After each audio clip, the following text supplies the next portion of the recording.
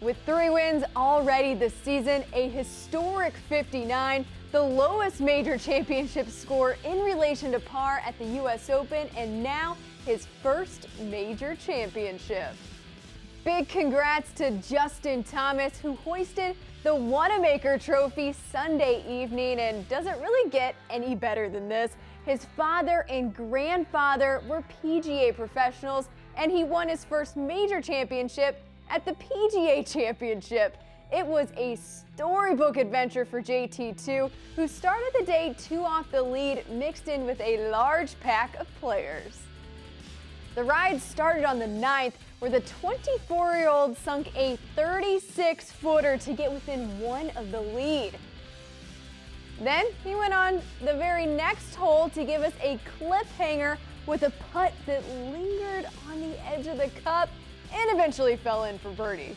That definitely deserved a tip of the cap from JT.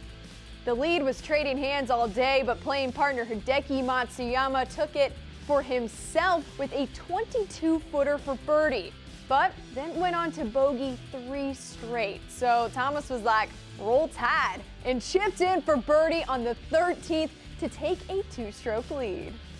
That was when we were all like, okay, something big is happening here.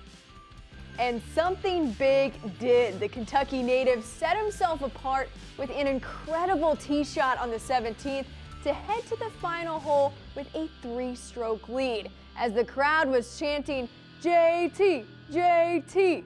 The 5-time PGA Tour winner eventually went on to win by 2 with a bogey on 18. And look who was there to congratulate him. Golf's great group of 20-somethings, which included the winner of the last major championship, Jordan Spieth, and buddy Rickie Fowler, who did give us a little tease on Sunday. Rickie rolled in a 21-footer on the 12th to spark a 4-hole birdie streak. With his Sunday clubhouse low 67, Rickie notched his 7th top 5 in a major. But this, my friends, was a major save. Jon Rahm had quite the nifty backward-facing chip shot on the 18th. Yeah, because I practice that all the time too. Holding on to a top 10 finish, Jason Day started his day off with a hole out from the greenside bunker on the 1st. What a Sunday! We crowned our 7th first-time major champion in the past 8, and who knows, maybe JT predicted it all along. I'll have more social media fun like this on Monday and Trending on Tour, so I'll see you then.